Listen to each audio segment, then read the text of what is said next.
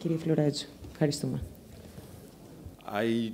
I try to be a little bit provocative so that we can be more awake. So I choose a title, European Mythology and Hellenic Reality about Zero Energy Buildings. I had the experience to design, to co-design with architects low energy buildings, passive buildings in the Swiss climate and in the Cypriot climate. So I have the experience of both realities. And I tried to, when we speak about mythology, I had a professor telling that mythology is a set of beliefs helping people who want to sell something that people don't will to accept it and buy it. So it's not everything real, but something between real and imaginary. I tried to read the imaginary of the people who created the European mythology of low energy buildings, and I found a constant. The symbol is always a house. And if I see Athens from Google Earth, for example, I see very little, very few houses. I see a lot of multi-story buildings. And we see also that energy conservation is to conserve heat. And in the Hellenic reality, heat is one aspect of the story. Minergy, you see there the symbolism. The International Energy Agency is international. It is also for Greece and for Egypt and for Germany, for Scandinavia. But you see the building is they changed it. So energy conservation in Europe is thought to conserve heat. The symbol of the building is a single family house. And yes, we can read these beliefs in the symbols they use to communicate. And I try to construct my reasoning about to break this, to kill these ideas, because in the Greek reality is very bad thing to construct or to import or to copy things that are designed to do other things. So the little house in the prairie is a net zero energy building. And you know, the generation ruling the world today, all of them, they dream together with the Ingalls family, and the dream is to have your own single family house, and if it is a zero energy building, you are in today. So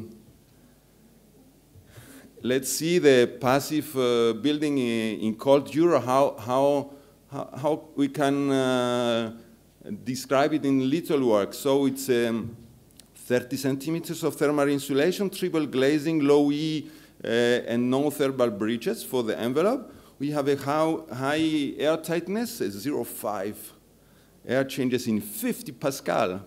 You put 50 Pascal and you have less than 0.5 air changes, so that the air handling unit and the heat recovery are working in optimal conditions. We have solar collectors for hot water and heat pump or good boiler for heat production. If you take all these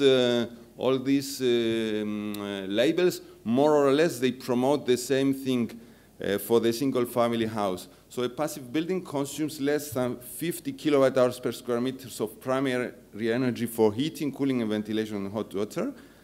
And a zero energy building, it's a passive building heated by renewable energy. In fact, you reduce so much the energy demand, and you can use the available renewable energy to cool or to heat or to light your building. I take 3 examples of Minergy buildings. It's an eco-district we are designing now, 7 multi-story buildings, ground floor plus 8 stories. Half of them will be Minergy and half of them Minergy P, means passive. And almost 30,000 square meters of social housing. I take a village house which is a refurbishment, and a new twin villa which was constructed in France, and it is Minergy P. Like Minergy P is the same thing as passive house, just the label that changes. So I see how much they consume of primary energy, and what they use. So the multi-story buildings is 29 kilowatt hours per square meter per year.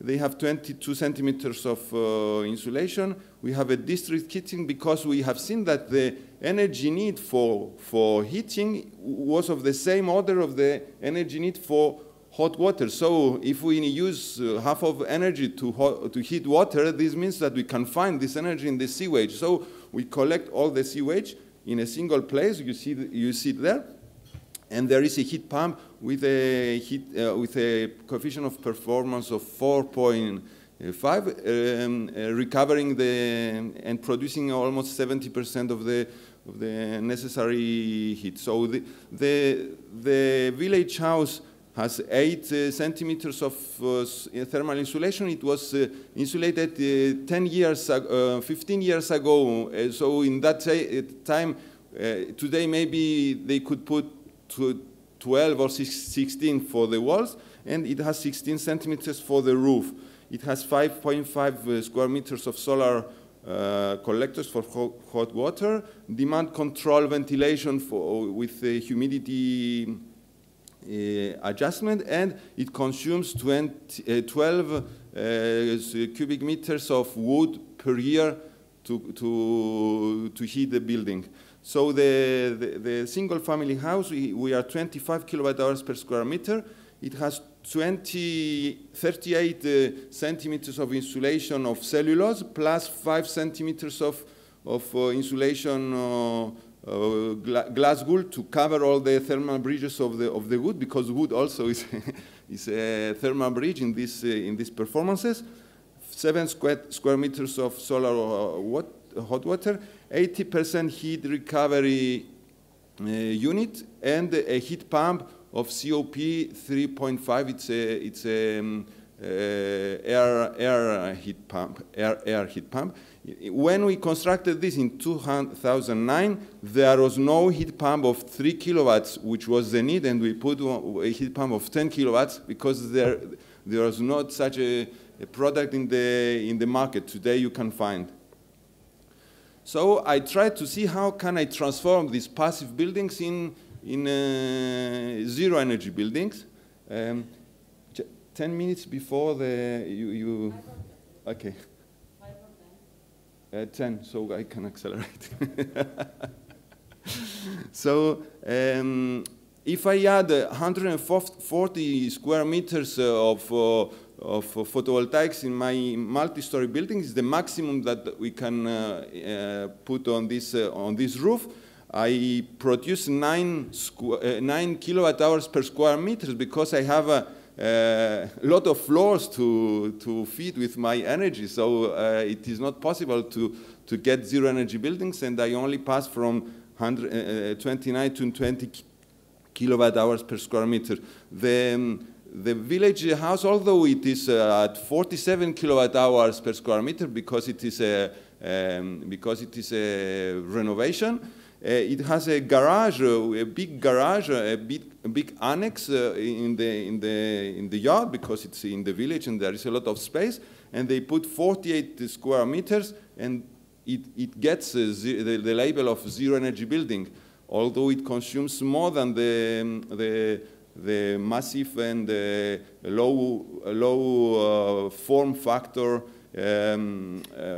building, the high-rise building. And the single family house, Also, we can use 25 square meters. You can see what surface it represents, and we get 0 kilowatt-hours per square meter. If we put the complete roof, then we can also have light, and it could be completely autonomous. So, conclusion, should it construct, instead of conclusion, I put some questions.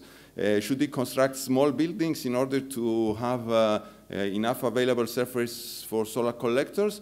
Or in order to have energy produced in the building perimeter, should we promote the photovoltaic system on facades with 30% less efficiency instead of remote renewable energy, instead of installing these photovoltaics in the outside the city, for example, we should put them on the facades.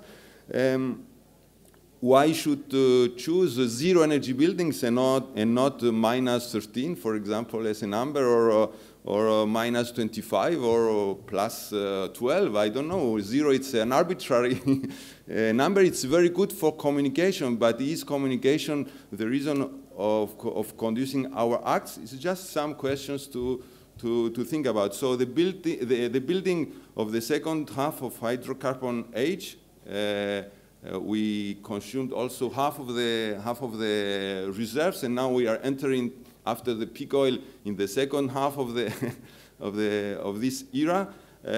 Should go beyond symbols and green communication. We need green communications. We need our mythology. Without mythology, we don't have dreams, and we cannot imagine things to go over. But we have to be also rational and try to do actions that have a certain sense. Zero energy building cannot be an extrapolation of zero energy single family house. Unfortunately, from my experience, a lot of decisions, lot of products that are promoted in the market were developed, even a lot of norms and calculation tools are imagined for a single family house, and we try to extrapolate for the other houses, and sometimes it gives nonsense, and we will see some of this nonsense. I take not a mythological building, but the previous era of petrol building in Lefkosia and in Bern. So both of them consume 192 kilowatt-hours per square meter. One has no insulation, the other has 4 centimeter insulation, and both of them, they need a boiler to burn oil and heat it. Both of them, they are, I forget about single family houses, and I take office buildings. So we reason on another object, and both of them have air conditioning. One, a lot of air conditioning, the other less. And we see that in Lefkosia, even now, air conditioning is less than heating for existing buildings. So in the first half of hydrocarbon age, European and Greek engineers and market have more or less the same problem to solve. Efficient boilers, efficient distribution, and try to put some more insulation to save energy, so we can communicate, and Germans can come here and sell heat pumps, and Greeks can go to Germany and sell insulation, for example, let's say. So let's take now the zero energy building. I make a caricature. And I put just, I take the Nicosia Town Hall building that we built it in recently in Nicosia with 10 centimeters of insulation, and I take a hospital in Geneva with 22 centimeters of insulation. And in both cases, in the cold climate, a triple glazing. In the hot climate, a double glazing of U value 1.2. With this, you can see a revolution, a complete inversion of the objectives. In Bern or in Oslo, we have a lot of still lot of heat demand for heating. and in Lefkosia or in Athena, we still have a lot of heat demand for cooling and very, very little for heating. In the same, in Bern or in Oslo, we have a very, very little demand for cooling. So after the first step towards low energy buildings, European and Greek market engineers have a different problem to solve. So we cannot just copy labels, we cannot just copy solutions. And unfortunately, we don't have an objective-oriented thought. We have a product-oriented thought, and we try to see what product will solve my problem. So I take another project on which I work. It's a standard office building with 50% glazing, and it is constructed in Nicosia. And I try to simulate it in mild climates and in cold climates with 30 centimeters of insulation in cold climates, 10 in Cyprus, and then I use a standard use, and I use a correct solar shading for both cases. And then I see, I answer to this question, what ventilation system to reduce energy demand? So in Athena, I have 29 energy needs, 7 only for 7 kilowatt hours is nothing. If you insulate your building, you have solar gains. And in Oslo, I have 2 kilowatt hours per square meter of cooling, and either I accept to work with more than 28 degrees, either I put a cooling system. All the high standard companies put air conditioning also in Switzerland. So European mythology says that we need air tightness, ventilation control, and heat recovery. It's a must. If you were here last year, you have a representative of Minergie, and there was a strong reaction from the public because he tried. Minergie is controlled ventilation with heat recovery, and we don't discuss about that. It's a fact. And let's say how should we solve the problem of ventilation in cold climate and in the hot climate. If we see the temperature difference in both cases in summer and in winter, we see that in summer sometimes temperature is higher than the set point, sometimes it's lower. And the temperature difference, if you see, we say, oh, Nicosia 42 degrees. It's only 5 hours per year you can measure 42 degrees. The main temperature in summer is about 35, and if we have 26 inside, and this is only for 3 to 5 hours, and a day has 24 hours, and a year has not so many days with 35. So if you count the whole year, then you see that you have a lot of potential on the other seasons. And if you take the winter, if you have an office building during the day, you have very low temperature difference of between 5 and 10 degrees also, while in the Bern climate you have always temperature difference between 10 and 20. So you have a very high potential of heat recovery in cold climates, and qualitatively here we can say a moderate or low energy savings potential in hot climates. But let's do calculation, not just to take a bad tool, calculating month by month the mean temperature of the month and calculate the heat recovery potential, but an hourly heat recovery, so that you can use the real temperature difference during the day that you are using the building, where you have sun and you have solar gains, and then you have outside temperature at 15 degrees, for example, and then we can see a very interesting result. We have a very high potential in Switzerland and in Oslo, and in Cyprus. We can see with heat recovery we have a very little gain, and in Greece we have more gain because it's more cold. Athens is colder than Lefkosia, so we have more potential for heating recovery. And in Switzerland, we even raise the energy demand for cooling because of heat recovery. There is a way to bypass, but it costs a lot of money and nobody does it. So heat recovery reduces 45 to 47% energy demand in cold climates and 10 to 14 degrees in mild climates. But this heat demand, nobody, the people who sell heat recovery, they never say the energy. They speak about heat demand. But if you use a heat pump to Mr. FLOURENTZOU, you have 10 more minutes. Okay. So if you have a heat pump recovering 3.5 and then you spend, let's say, 3 for primary energy of electricity, you have to do this calculation to see the real gain. And you see that if you have a good heat or cooling production machine, then your recovery potential is even less.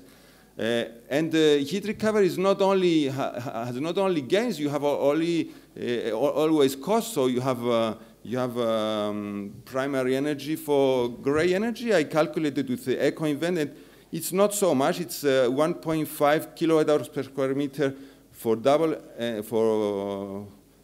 heat recovery and 0.64 for single extraction ventilation. But if I count the fans, how much the fans who use electricity, which contains a primary energy factor of 3, and I use the real primary energy, I need for the best fans that exist, a DC fan. I don't know if in the Greek market you find these fans, but in the Swiss fans, in Swiss markets, more or less 50% AC fans and DC fans. For DC fans, we have 7 kilowatt hours of primary energy to run the fans. So if I do my whole calculation, what is the cost and what is the savings? I can see that in the mild climates, the savings are more or less the same as the cost. We see that the Swiss or the Sweden orientation towards heat recovery, it's a good orientation because we always save energy. The net savings are positive. Although in Switzerland it's a more complex question. I show you here a building before renovation and after renovation, and you can see a spectacular reduction of envelope heat losses. Spectacular, but can you see something in this building? In the first is before, and the second is after refurbishment. You can see some windows open. So people are living in their house. So nobody is going to open and close for them. They are going to open and close. So I tried with the thermal camera to identify when it was -4 temperature, outside temperature was -4. You see almost 30% of windows are open. And then you can ask yourself, what is the meaning of air tightness in this case? And more windows. And according to code calculation, user behavior is evacuated. We have a standard behavior, but designer should take it into account like real consumption does, because real consumption takes into account the user behavior. Here I can see, I can show another example with blinds. Standard use, the codes use blinds. They consider blinds down in summer, up in winter, and down when building when there is a blind. Comment on dit exambosi? Okay, glare. Yes, excuse me, glare. So the real use, we put cameras, and we are observing like Big Brother for 1 year. The whole building, every quarter of an hour, we measure who opened the window, who closed it, and 50 to 70% shading, summer or winter indifferently. So all the heat gains are just theoretical. And 80 to 90% of users do not use their blinds. They just put it in a position and they don't touch it anymore. And in Switzerland, blinds are obligatory. In Greece and in Cyprus, not. 1.3 to 2 average blind movements per week is not so much. So real consumption for lighting is higher. Solar gains for winter are lower, and compared to calculations, and we have 30 to 50% of glazed area non-shaded. Let's take the Hellenic reality about ventilation. How should we solve the problem? We see that heat recovery net saving potential in primary energy is low and sometimes negative. Sometimes we cannot collect the energy that we need to run the fans.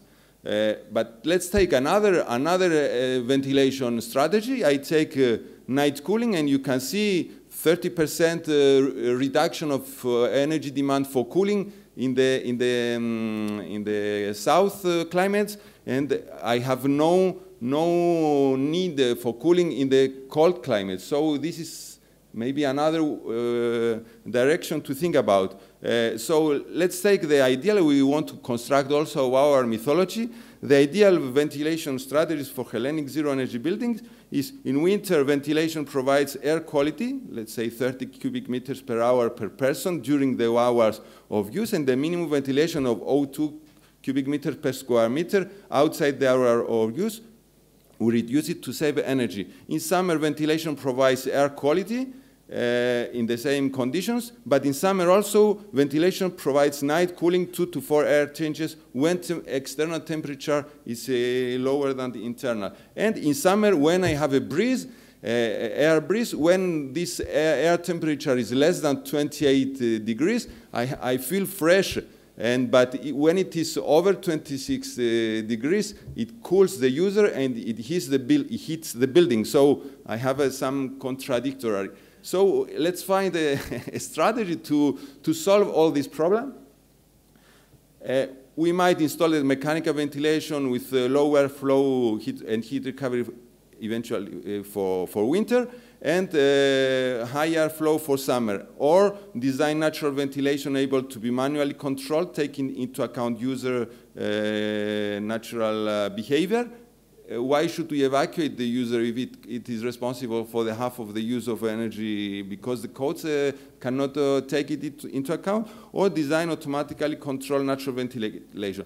In this passive building in Lefkosia, we took the orientation to design natural ventilation, but giving to the user the possibility to have a complete control of his opening. So dissociated the light from ventilation, and we designed the building so we guarantee safety. You can see that it is a protector. Nobody can enter in the offices when the windows are open, and we provide large opening possibilities. We simulated the opening possibilities. It's not just I put many windows, and we try to give to the user a natural way to open his window. He can open just the top window tilted, or both top and bottom windows completely or tilted. It has all the possibilities possible, and we can go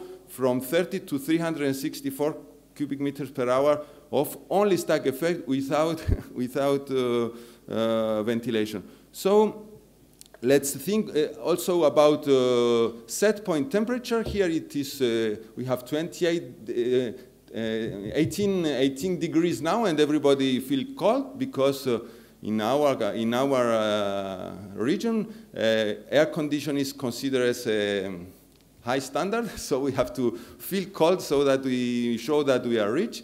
But unfortunately, this is not it's a bad show-off orientation, in my opinion. And we managed to kill this idea in this passive house in Nicosia. How did we kill this idea? We just put a ceiling fan in addition to the air conditioning, and we explained to the people. We did a user manual of the building, saying that all these problems that we have in our shoulders and these headaches is because of temperature differences. And if the people are putting 26 or 28 degrees with the fan, they feel better, and they tried it and they find it nice, and they don't need to put a control behind. And now in this building, the set point is between 66 plus minus 1. Only one of the 18 offices has a set point of 24. So if we take the reality, what we had before and what we have now, and we ask the same question about the heating system, what heating and cooling system do I need? I need very, very little energy for heating in these climates, and very, very little for cold climates. So we have to answer to the questions, not just copy what do we do in Switzerland, and I tried to simulate, and when I was in front of the snapshot reality about dimensioning, it was really very hard for me. I simulated with the ISO 15255, and I had 50 watt per square meter of sensible heat needs, and the mechanical engineer was proposing 350. And it was very hard to convince him to dimension differently, not 24, 42. Finally, we managed to find a compromise at 135, and we divided by 3, by 2, the 2.5, the installed power. But if we see the question was, heat pump with geothermal, or just a normal heat pump which is cheap. And if you see how much energy do I need for winter, then you can reconsider your choices about the heating system. And we can see that if we oversize there, if you see the COP according to the load, you work with very low COPs, and if you search in the market, you can find a just simple VRV with similar COPs as geothermal, because you need geothermal for cooling and not for heating. And if you see how do they are cooling here, nobody knows to do a cooling with 18 degrees. They need a cooling with 12 degrees. And if you take the COP with this temperature, it's just a mythology. So a mythology also about heat distribution. You have to how much do we need to distribute this heating? I didn't find less than 220 watt per room, and I need 200 watt for the heating. I need more for the ventilator to distribute my heat in this building. So, conclusion, Hellenic zero energy building engineers should invent their own mythology. They cannot copy it.